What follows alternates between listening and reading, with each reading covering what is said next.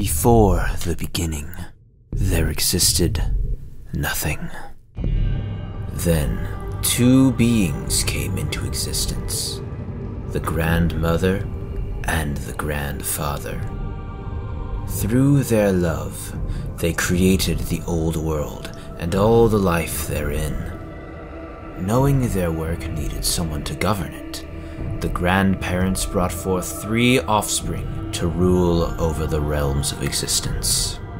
Solaris, born of the golden flames of the sun. Lunalis, born of the shining metals of the moon. And Talos, born of the dirt and water of the earth. These 3 titans ruled in peace for many millennia. But as time progressed, the titans were pulled in different directions by their creators. The Grandmother directed and commanded them to be righteous and holy, whereas the Grandfather opposed this, guiding and teaching them to be autonomous and self-serving. And as a result of these conflicting ideals, the Titans waged war against each other and everything in the old world, until their hatred for one another had ripped apart the fabric of reality itself.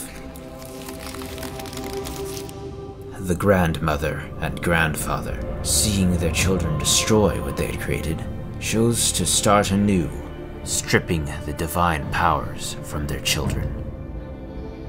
However, the Grandmother, believing the hatred and animosity in their children to be a product of the Grandfather's shadowy heart, chose to take the creation of a new universe into her own hands.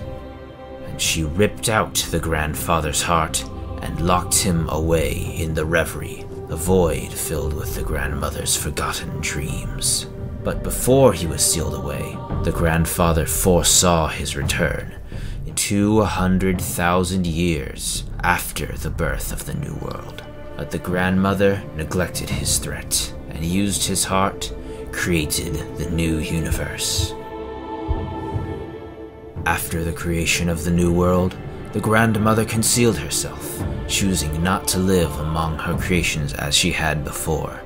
The Titans, however, governed their domains without the divine influence, but solely with remnant sparks of their own power. They ruled over the realms where the inhabitants believed them only to be legend.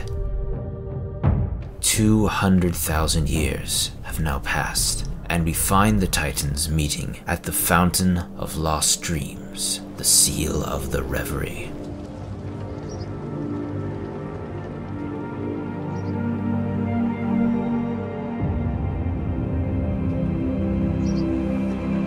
After so long, today's the day, Father.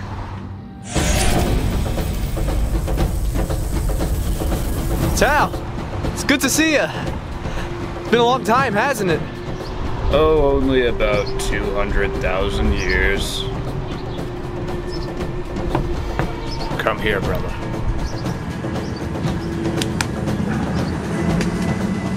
You're looking good, man.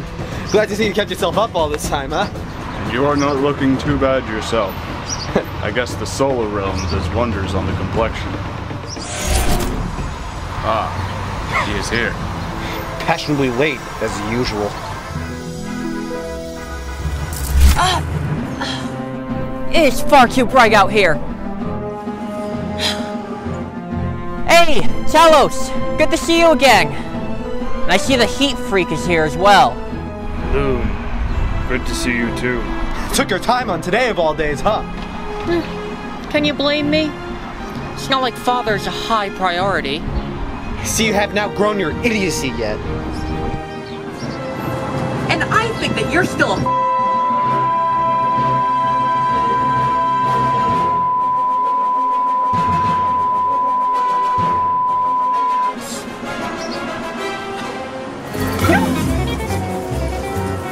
And you speak to Mother with that mouth, tough guy?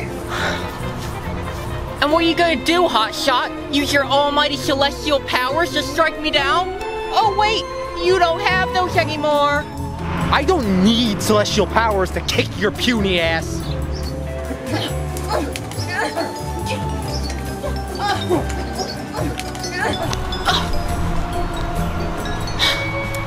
look at me! I'm the god of the sun! Fear me and my powers of heat! Hey, Bozo, you know what's better than the sun? Any celestial body in existence! Alright, that's it.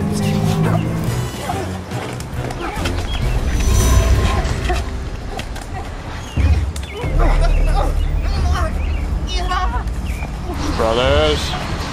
Brothers! It is time.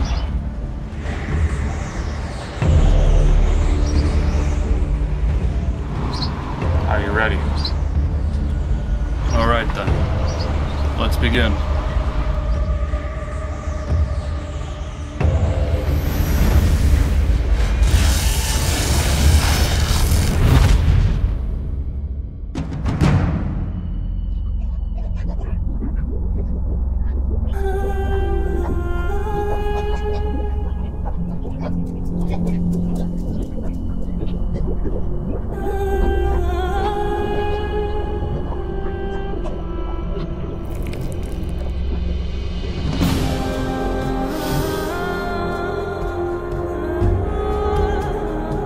At long last, the shackles have been broken. The void holds me no longer.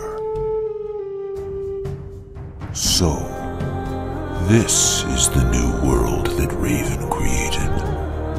I expected someone of her magnitude to create something more appealing. My children, my titans, it has been far too long. But now is not the time for words. Now is the time for action. For us to see this new world in all of its glory.